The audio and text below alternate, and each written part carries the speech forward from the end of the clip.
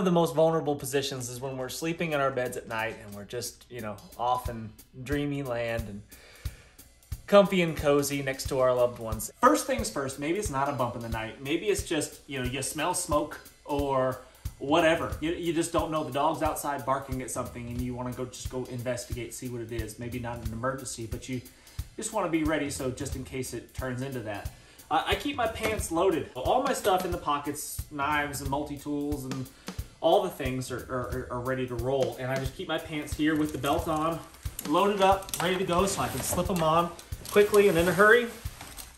And then along those same lines, I think it's a really good idea to have some really fast slip-on type shoes, something you don't have to worry about tying bootlaces up.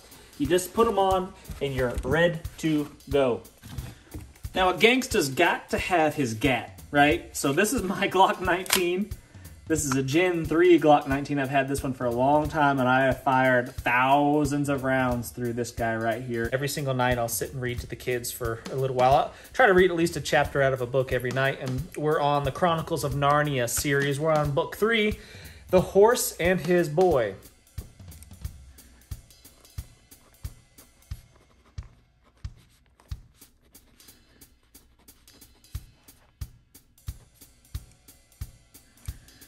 I like to keep a pad of paper and pen next to the bed if I'm laying awake at night thinking about ideas for videos or whatever. This is a catch-all. This was my grandpa's actually. This wooden bowl dish, and I just throw kind of random miscellaneous stuff that happens to be floating around in my pockets. And this was my Papa's 50 cal round, and something special about this 50 cal round is not just that it's an old 50 cal round, it is also a shank. Check that thing out. This is my salt lamp. What it does is it positively, negatively charges the ions in the ionosphere and centralizes the nervous system while simultaneously balancing the pH of your hemostatic agents. So it's good to have that next to the bedside. Keep my phone charger right here so I can plug my phone in, keep it next to the bed. You know, if there is that bump in the night, right, and you need to call 911 for whatever reason, get some backup here in a hurry, it'd be a pretty bad idea to have a dead phone laying next to your bed. So.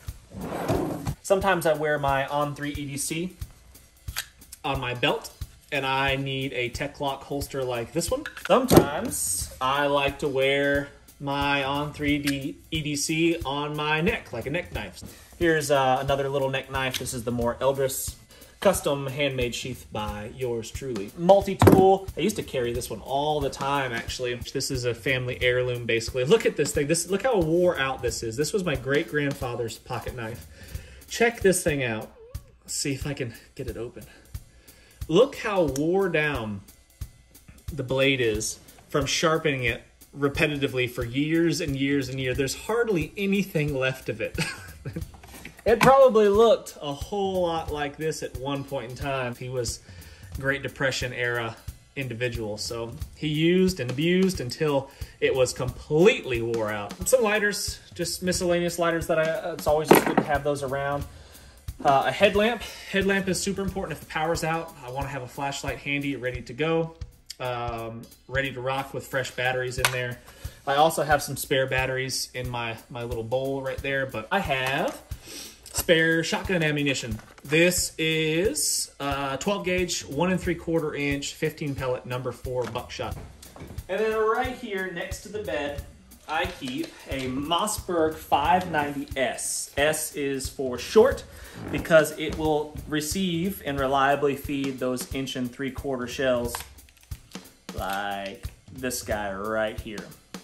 Very effective at close ranges, even a little bit further ranges with some practice, but within the home, this thing is super effective. And I added this nightstick on here, so it's a really, really bright flashlight. And in addition to it being a really, really bright flashlight, it is also a freaking laser beam. I don't know if you can see it. There it is. You can see that dot.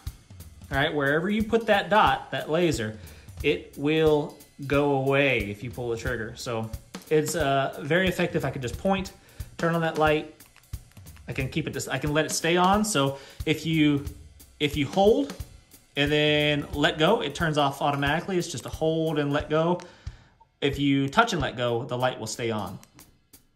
And you can do that from either side.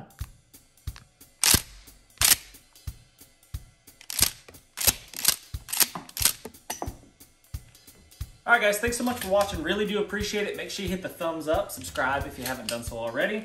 Leave lots of comments. Tell me what you keep next to your bedside at night.